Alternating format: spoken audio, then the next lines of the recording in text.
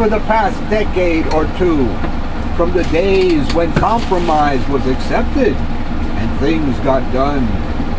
The answer is quite obvious, as I suspect even Whitman would agree. Compromise between a Democrat and a Republican, they may call it bipartisanship compromise, but guess what? The people end up losing.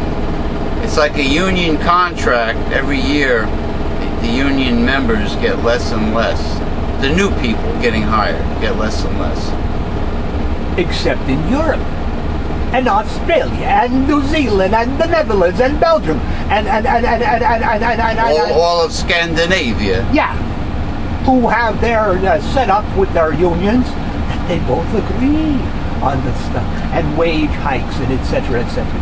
But the right-wingers over here say, "Oh, Europe is old-fashioned and and they make an excuse that the population in a European country is too small to compare with the United States." Bullshit. The problem is the United States with their setup. As far as economics and corporations are concerned. Labor laws are strictly enforced in Northern Europe. Yeah, they don't even want our meat over there.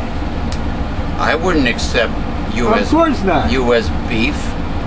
I wouldn't accept U.S. produce with Monsanto in charge, with the factory farms. Gee, they have a hissy fit if you try to sell certified raw milk. Snake experts. Snake experts. From the Bronx Zoo have rescued this year-old Indian cobra. Oh yeah, I heard about that. Which stowed away on a container ship headed to Port Elizabeth. The crew discovered the poisonous snake in the hold on December the 10th. Herpetologists took it to the zoo. Wow. It was underweight and obviously, you know, a little worn for the trip. Oh yeah, it wasn't, you know, it was stuck. It was stuck. Who knows how long the ship's voyage took, and it hasn't eaten. I mean, granted, a snake. There are creatures that do not have to eat often, but you know, I think a snake was probably dehydrated too. Dehydration would do an animal in long before starvation would. Yeah. Howard Stern. Howard Stern. He's a very smart man. And Sirius XM announced this week an agreement under which the broadcaster will continue to produce and host the Howard Stern Show on Sirius XM for the next 5 years. The deal includes plans to launch video programming with Stern. Under the new agreement, Stern's program will continue to be broadcast live on Sirius XM's Howard 100 channel from 7 to 11 a.m. weekdays. So satellite radio is FCC free, from what I understand. Are you out of your mind? No. You have to pay a subscription. No, you have to pay to listen to satellite radio. Correct. But is it FCC free? In other words, do they have... I guess Howard's getting away with it. Because Howard had many problems with the FCC. Yeah.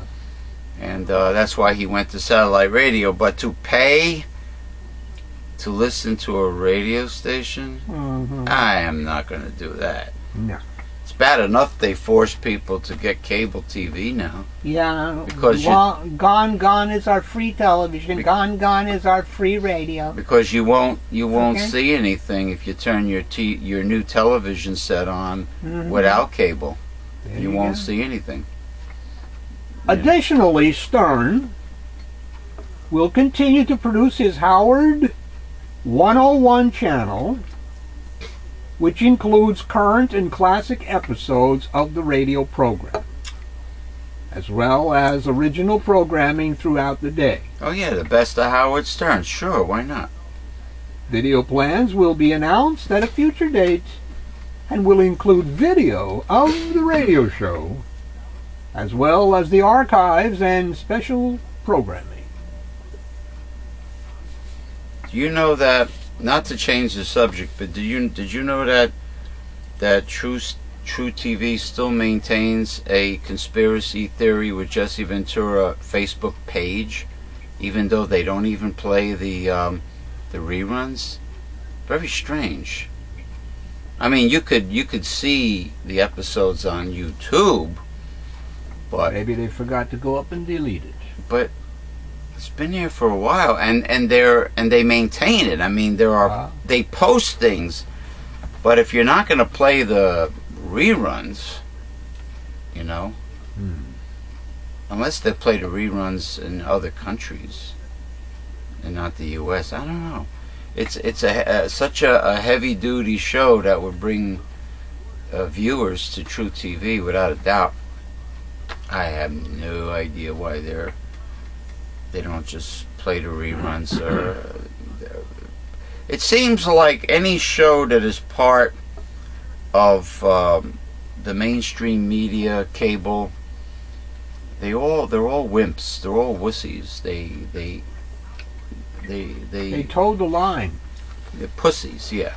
Yeah, they toed the line. They know what side their bread is buttered on. The side of the moolah. So, the sponsors and the source of their income tells them, don't play Jesse Ventura's reruns. We don't like that show. Don't do it. And they don't do it. So, anyway.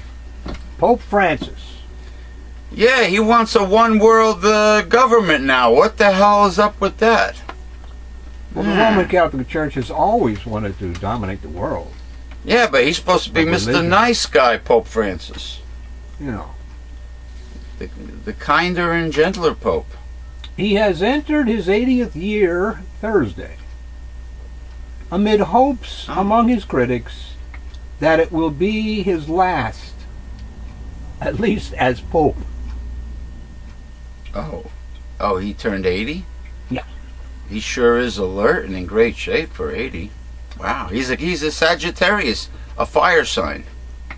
While Francis remains enormously popular among most rank-and-file Catholics, a small but vocal group of conservatives who have never much cared for his agenda, who cares about them, have grown increasingly strident in criticizing the Pope. Fuck them. They criticize Bernie Sanders too, you know. Where everybody's got to kowtow to the friggin' 1% all the time.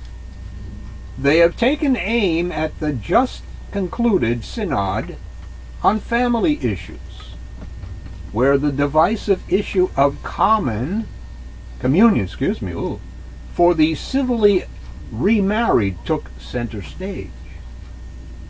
They have raised alarm at Francis's call for a more decentralized church and his loosening of the Vatican's marriage annulment process. They have winced at his environmental concerns,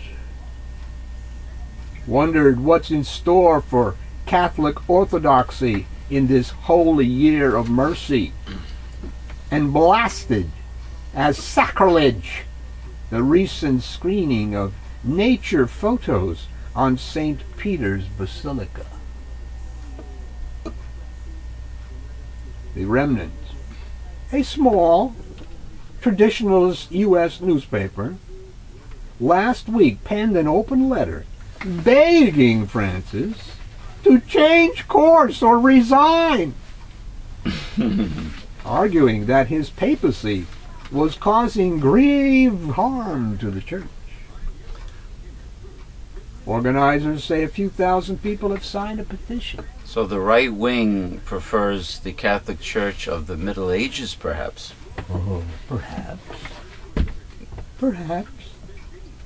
You have given many indications of an alarming hostility to the Church's traditional teaching, discipline, and customs, and the faithful who try to defend them, while being preoccupied with social and political questions beyond the competence of the Roman pontiff, the newspaper said. Maybe there's a reason why Pope Francis was like kissing the hand of one of the Rothschilds in the photograph, and Henry Kissinger was standing there too. Ooh. This appalling situation has no parallel in church history. To put it more simply, many people in the Vatican want Francis dead. People in the Vatican. So we have right-wing cultists working for the Catholic Church. We have right-wing cultists in the Vatican that want to revert back to the original evil, wicked Catholic Church. Said Francesca Chokwa. Maybe Francesca is one of those right-wing witches. The woman at the heart of a leaks scandal currently convulsing Francis's Vatican. In an interview with Italy's La Stampa newspaper, La Stampa, Chokwa said Francis's in-house reforms and nominations have emboldened his enemies, many of whom were in the Vatican when Francis was Archbishop of Buenos Aires and had a less than pleasant relationship with Rome. How come nobody, even in international journalism, like nobody calls out any of these people and tells them off? You know what I mean? Yes, because they believe, as Newt Gingrich has tried to teach people, it's only one idea against another. That's all politics are. One idea against another. In other words, nobody's hurting anybody. Regardless how factless or preposterous a person's interview or comments are, news is news to these people. In other words, they take it, they post it. And if Snopes ain't around or a fact check or something, how the hell you know when the goddamn person is lying? Well, Snopes rubbed me the wrong way when I noticed they were very anti-nutritional supplement and kind of pro-big pharma. So is Consumer Report. Very anti-supplementation. Yeah. So I suspected they might be corporate whores. I mean, for years, what's the name of that group? Whatchamacallit's group? The Physicians for a... I know which one you mean. Yeah, the nutrition group. Every time they brought something out that this was bad, everybody else made fun of them. All the traditional stuff, the official crap, all the... Because drugs are toxic and they have many negative side effects. And a living creature was not meant to take drugs, especially for the rest of their life. Even involving nutrition and vitamins and stuff. Nutrition was here for hundreds of millions of years before any pharmaceutical company, you know. So, and actually, homeopathic medicine was the probably the first pharmaceutical, right? Herbal medicine, herbalism, herbal medicine, and homeopathics. You know, way back. Actually, the old-time doctors learned homeopathy. They learned some homeopathy in medical school, which they wouldn't dare teach now. Well, the homeopathy only came about in the 1800s, with Hahnemann. Yeah. Hahnemann. You know? Yeah. Well, I told you that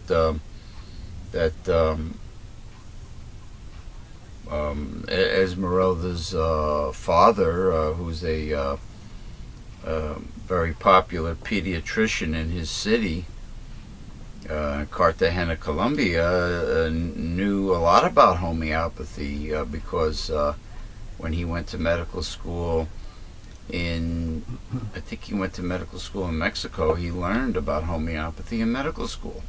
Well, we had like 100 medical schools here in America way back, and allopathic medicine got rid of them. Yeah. You know, that's what happened. Because they became glorified drug pushers. Mm-hmm. Well, they killed George Washington with mercury, you know, with bleeding him to death. I mean, mercury, bleeding, these were the top medicines at one time. Bloodletting? Yeah. But mercury? And mercury, yeah. He poisoned the poor guy. He would have been better off with old-fashioned herbs. Yeah, whatever. What did he have, an infection? Who the hell knows what he had? Maybe he needed new wooden dentures. Maybe they had termites in them or something. I think that little levity, little. I think I read somewhere that the dentures were not wooden. That's another one of those. Were they? I shall never tell a lie. Porcelain? They were. I don't know what they were. I thought they were made from the cherry tree chopped down.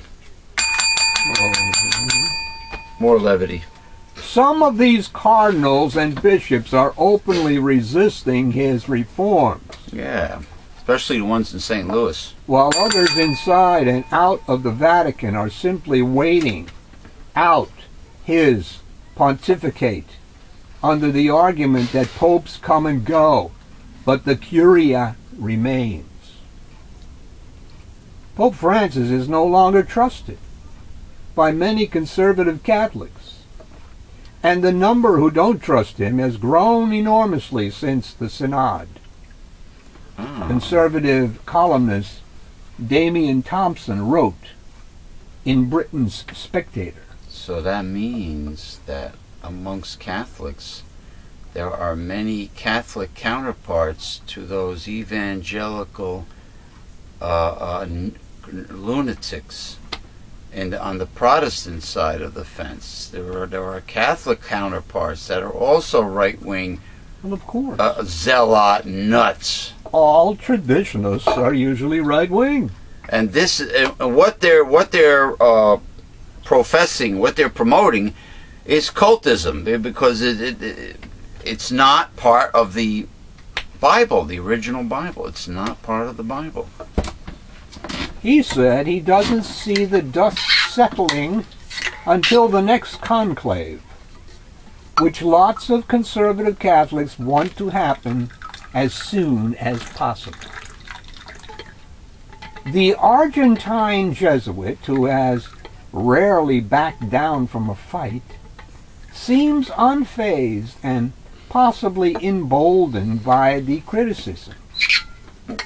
And there is no indication that it poses any real threat to his broad popularity, since the public concern has been confined to mostly Anglo-Saxon and Italian pundits in predictably conservative publications. Well, Antonin Scalia and Rick Santorum are examples of conservative right-wing cultist Catholics. Would that be accurate?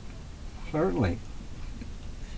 Claiming to speak for a growing number of otherwise anonymous Catholic and laity and clergy. Monday will be a good litmus test to show just how far Francis is willing to push the envelope when he gathers the curia for his traditional Christmas greetings.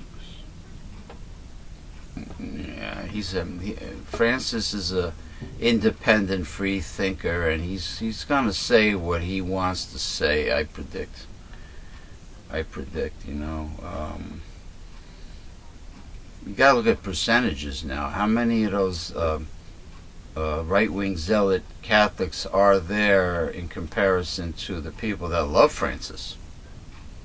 Yeah, but the people who love Francis are not in control.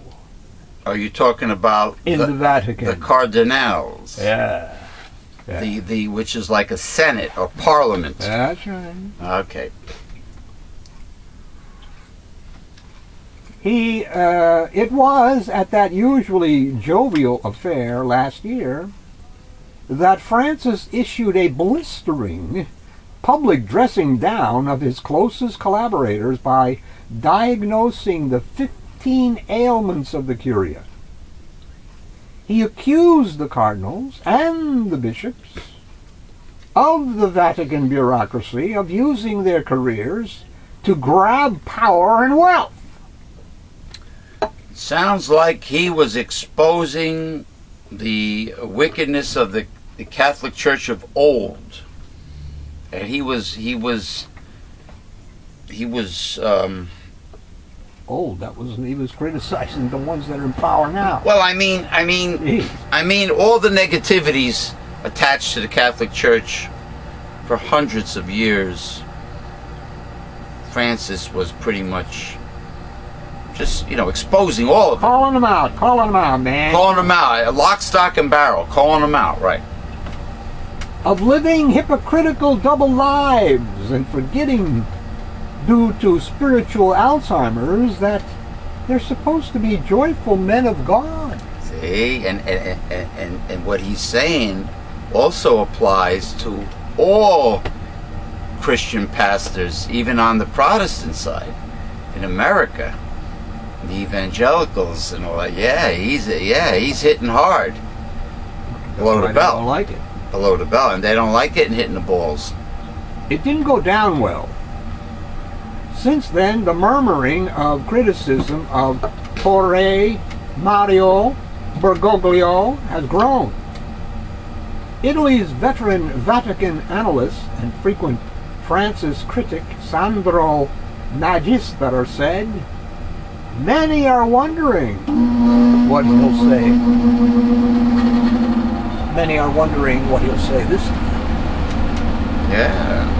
Well, it's like the people that have power and money in a dishonest way, it sounds like they don't want to give up their gravy train.